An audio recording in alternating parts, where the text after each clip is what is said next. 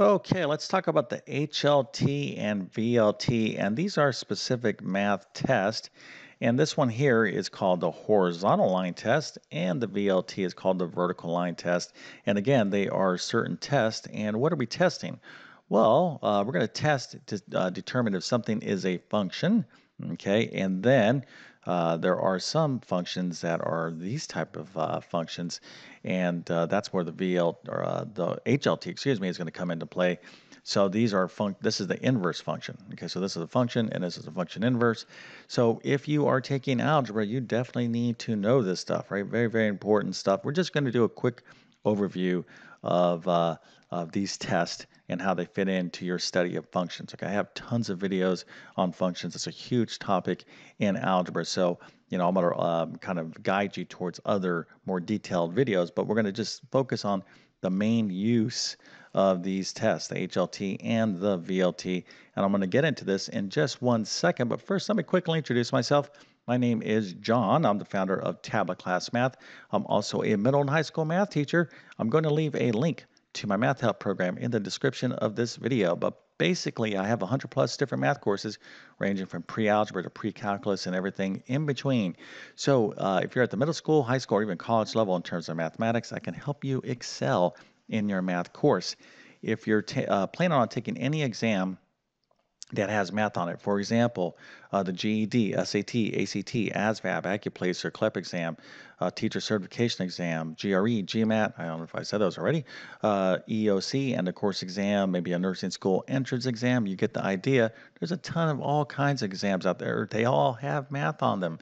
I can help you prepare and pass those tests. If you homeschool, I have a great homeschool math curriculum and program. Now, if you don't have any math notes, don't sweat it. I will go ahead and let you use my math notes. Anyways, I'm going to leave links to my math notes in the description of this video. But anyways, I was kind of misspoke there. I said, don't sweat your math notes. Well, listen, you have to take great math notes to be successful in mathematics. So start turning your notes around, or just start taking notes in general. I've been teaching math for decades. This is one of the things that students just, they underestimate. Almost all students underestimate the importance of taking great math notes, right? This is critical to your math success. Okay, now let's see here. So I got a question for you, okay? Which test do we use, okay, to determine if something is represents a function, okay? Is it the HLT or VLT? Okay, now go ahead and put that into the comment section. And while you're at it, if you know what the HLT is for, put that in there as well. All right, so let's just kind of see what you come up with, but let's get right to it. All right, so we're talking about this big topic of functions in mathematics. Right, this is a huge topic, but let's go ahead and kind of look at this this way. Okay, we're kind of looking at functions graphically. So here's a little XY plane. Now let's start with something even bigger than functions. Let's talk about this family of something called relations. Okay, so in mathematics, we have this big thing called relations. And relations are simply just collections of XY points, sets of XY points. So if you have a point right here, okay, so let's call this 2, 4. Okay, and maybe I have this other point over here. We'll call this one 5, 1. Okay, so if I have a collection of points, okay, ordered pairs rather, points, XY points remain the same thing. This would be a particular, we would describe that as a relation in mathematics. Okay, so relations are simply a collection of XY points or sets of ordered pairs, right? So that's what it is. Now, some relations are functions, okay? So some relations are functions, and that's what we want to determine, okay? But we want to determine whether a relation, okay, is a function, okay? We're going to say that again. We want to determine whether a relation is a function. That's the whole idea here, because if something is a function, it has very unique properties. And if you just think about all the things you study in mathematics or will study, you're studying what type of things? Well, you're studying linear functions, all right? We're using this word very specifically. It has meanings, okay? We're talking about quadratic functions. All right, that's another word. Rational functions. Okay, exponential functions, logarithmic functions, on and on and on and on. We're using this word very specifically. It has very specific meanings to it. Okay, so again, not everything that is a function, all right, not all relations are functions. That's the main idea here. So we need to test this, and we could test this graphically. Right now, here is how this works. So we're going to talk about our first test, and that is the VLT. So let's take an example of something here. And this is a parabola. This is a parabola. This is an example of a quadratic function. Okay, so when you graph a quadratic equation, it looks like a parabola. Now, again, we're talking about quadratic functions, so we know it's a function, but why or how can we determine that? Well, there's a lot of different ways we can determine that, but graphically speaking, we can use the VLT. Okay, so we're gonna use the VLT. That's the vertical line test, and here is how it works. If I draw a vertical line anywhere through this graph, and these aren't perfect vertical lines, obviously, but you can kind of get the idea. So here, if I just drew a vertical line anywhere along this graph, where does this, how many times does this vertical line right here cross this graph?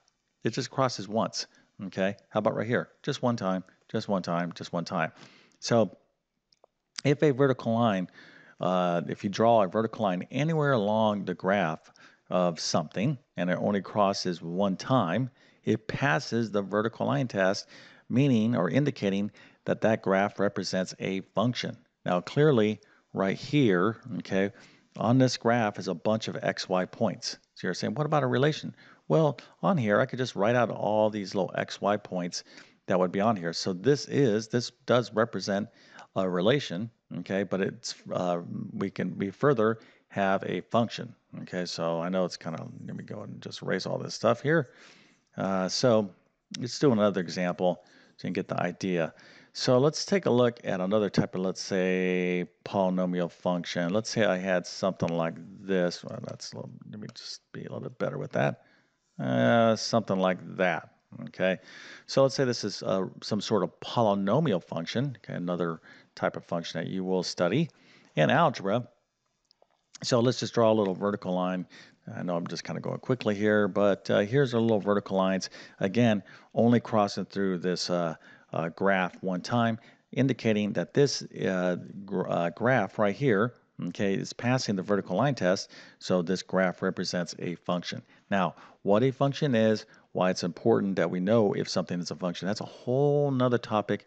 I'm going to refer you to, I have a ton of videos in my algebra playlist and algebra 2 playlist on my YouTube channel. But if you really want to learn this stuff, you might want to think about taking my algebra or algebra 2 math courses. Okay, really thoroughly get into this. But this is stuff that you absolutely need to understand.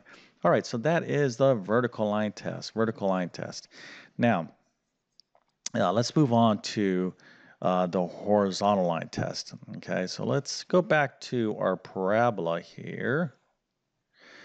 Okay, so here is our lovely parabola, and let's just recall that this parabola passes, okay, the vertical line test, or sorry, this graph of this parabola, okay, this is a parabola, this graph, okay, passes a vertical line test, meaning that it's a function, it's a quadratic function. All right, I really want to be specific with these terms. So, okay, very good, this is a function. Now let's apply this new test, or this other test, the HLT, okay, horizontal line test. What's this about? Well, let's just draw a horizontal line now through this graph, okay? Now what's going on here? Well, this is crossing more than once. This is crossing 2 times, okay? So what do you think this indicates, right? Well, this indicates that this has failed the horizontal line test. But what does that mean? Well, it means that this graph right here, or this function is not a what we call a one-to-one function. It's not a one-to-one function. So a lot of you are like, oh, who cares if it's not a one-to-one function? It doesn't make a difference to me. Well, it does, okay? If it's not a one-to-one function, we cannot find an inverse function, okay? So when we have functions, we like to try to find inverse functions. That's this notation right here, Okay, that little -1 up there, that superscript. Here, let me just draw a little bit better. I'll come back to this relations thing. So here is a function. We determine if something's a function by the vertical line test. Now, to determine whether this function has an inverse, okay, we have to now use this test, the horizontal line test, okay? This is the test to determine whether this function has an inverse. Now, what's the importance of an inverse function? Well, that's a whole nother topic in and of itself, but these are things that you're gonna have to know in algebra. So these graphical tests are awesome, all right? So here, pretty clearly, this fails the horizontal line test. So this parabola, although it's a function, it's not a one-to-one function, so therefore it does not have an inverse, okay? All right, let's go back to, actually, let me erase this. Let's take a look at some examples where we do have a function and it's a one-to-one function, okay? So the easiest example, okay, would be like a linear equation. So here's a line, we're all familiar with it. So it passes the vertical line test and it passes a horizontal line test. So any equation, any like y equals mx plus b type of equation, you can express as a function, a linear function, and find its inverse, right? It's pretty straightforward stuff. All right, let's take a look at another one. How about something like this? Well, that's a terrible one. This right here. Okay, what type of function is this? It starts with an E. Okay, how many of you out there can tell me that? Put that in the comment section if you know this. Well, this would be an example of an exponential function, something like this. F of x is equal to 2 to the x power, something like that. Okay, so this is an exponential function because the variable is an exponent. So is it a function? Yes, it is. It passes the vertical line test, and notice it also passes the horizontal line test as well. Okay, so exponential functions is an example of another type of function that passes both it passes the HLT, indicating that there is, in fact, an inverse function, and in fact, the inverse function here would be some sort of logarithmic function, okay? So when you're dealing with exponential functions, the inverse function is a logarithm, okay, a logarithmic function, and vice versa. For logarithmic functions, its exponent or its inverse function is exponential function. So again, this all ties in together, okay? It's not just little trivial little things that we need to know, but the VLT and the HLT are awesome. Let's go ahead and sum this up here. Actually, I was going to use that graph, but let's just go ahead and just wrap this up. Okay, so in the big world of mathematics, okay, we have relations, right? So again, these are sets or collections of XY points, okay? Now, some relations, this is all relations right here. Some relations are functions, okay? Some relations are functions, and some functions, okay, are one-to-one functions. Some functions have inverses, okay, or one-to-one. So this is the big picture. You kind of want to remember that. And let's even kind of take this a step further. So to determine whether a relation is a function, that is going to be that, whoops, not the horizontal line test, I had this backwards, the vertical line test, right? Vertical line test. And to determine where this function is one-to-one, that is going to be the horizontal line test. Graphical test, there's other ways to kind of study this and determine this stuff, but these nice little easy graphical tests are awesome. So anyways, hopefully now you got a real strong understanding of the HLT and VLT. Absolutely something critical that you need to know about in algebra. You need to know about these two tests, especially the VLT. I would suspect most of you probably learned the VLT, but a lot of you probably forgot about the HLT, okay? But both are important. All right, so if this little video helped you out in some small ways, please go ahead and consider smashing that like button. That definitely helps me out in a huge way. And if you're new to my YouTube channel, please consider subscribing. I've been on YouTube for 10 plus years, have over 1,000 plus math videos of basic to advanced mathematics. So My goal is to try to teach math in a clear and understandable way. So if you like my teaching style, please take advantage of all the content that I've made. And it's all over the place. I have basic stuff. I have algebra, geometry, I have pre-calculus, I have actual calculus. So I try to spread it around, but my best math help will always be within my math help program.